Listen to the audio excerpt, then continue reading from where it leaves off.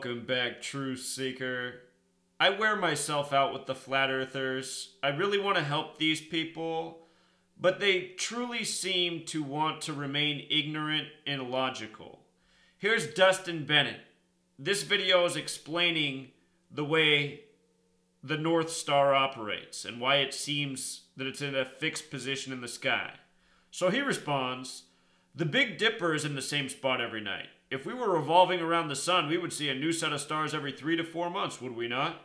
The stars are the same every night, no matter what time of year, and it must be a coincidence that the sun and moon are the exact same size also. Okay. I don't know if Dustin's ever looked at the stars before, but they're not in the same spot every night. And over the course of the year, they change. With regards to the Big Dipper, here's how the Big Dipper is throughout the seasons relative to the North Star. If you go out in the spring and you look up at the sky, the Big Dipper will be in this place relative to the North Star.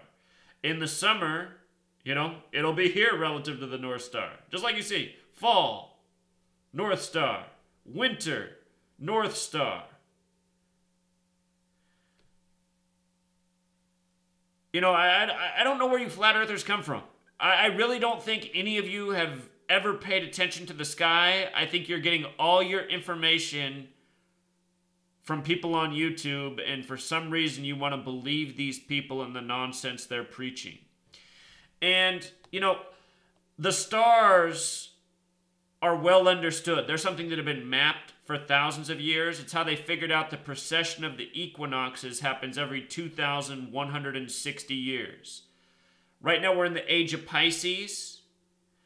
That's because at the spring equinox, the vernal equinox, the constellation that's above our heads is Pisces. And that age began around 0 AD. So somewhere around 2160 AD we'll enter into the age of Aquarius, and at that point it'll be Aquarius that's above our heads at the vernal equinox. And then 2,160 years later, the next. You see?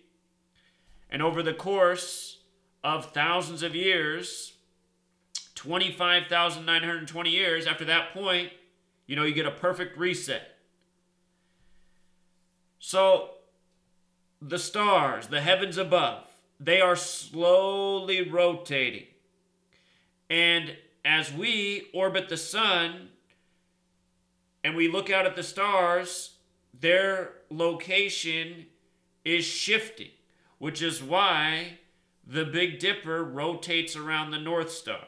And again, the North Star is at the center point. It's like a merry-go-round. If you spin the merry-go-round and you're high up above and you put a child on the inside of the merry-go-round and a child on the outer ring, from up above you're going to be able to see the child on the outer ring making a big circle. But the child in the middle, they're hardly going to move. That child in the middle is the North Star. The child on the outside is the Big Dipper. So, Dustin, this stuff's not even hard to look up. This information's not hard to acquire. I don't know why you guys... this is where I get sick of flat earthers. They just write these statements that aren't true, yet they write them like they're the gospel. So sorry, Dustin. I mean, you gotta... I don't know. You got to know what you're talking about, not just make statements that are false. And then this final sentence, and it must be a coincidence that the sun and moon are the exact same size also. This guy's arguing that the Earth's flat, so I guess the sun and moon being the same size in the sky proves that the Earth is flat? I don't know where the logic in that statement is either. It is interesting that the sun and moon are the same size in the sky. The sun's supposed to be, 400 times bigger than the moon, and they say the reason it's perfect is because the sun's 400 times further away than the moon, something like that. Perhaps it is, but I don't understand how this statement would make the Earth flat.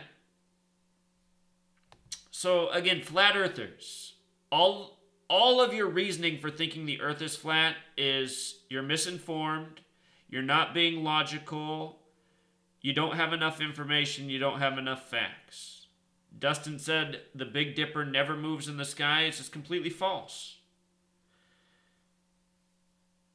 Here's what I suggest for you flat earthers. Find someone that has a supply of magic mushrooms. Take a very small dosage. Don't, and you can read online about varieties and recommended dosage. Whatever the recommended dosage is, just take half. Take half that amount. And when you take magic mushrooms, the worst case scenario is your stomach might get a little bit uncomfortable. Some people, it bothers their stomach.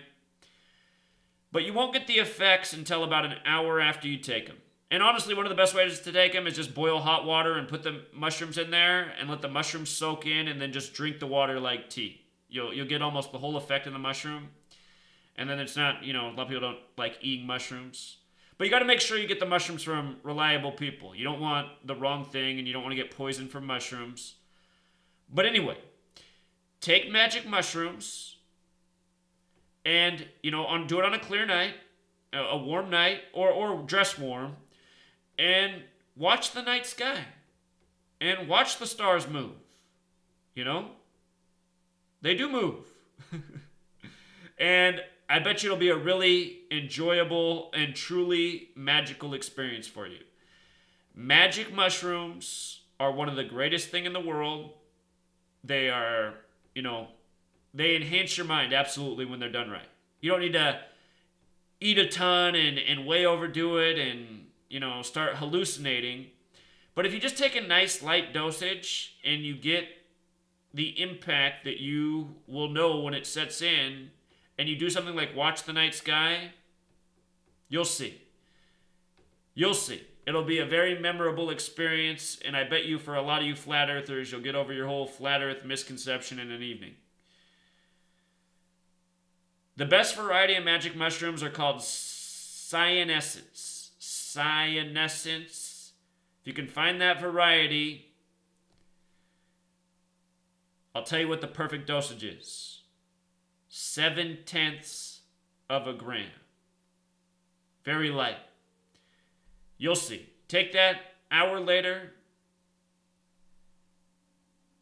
you'll be good to go. And then the next time you do it, eat 1.5 grams. Double that dosage. And you'll have an even better time. But you don't want to do too many more than that. Then you can get into crazy town. And understand, every variety of magic mushroom is different, the dosage. That's for cyanescence.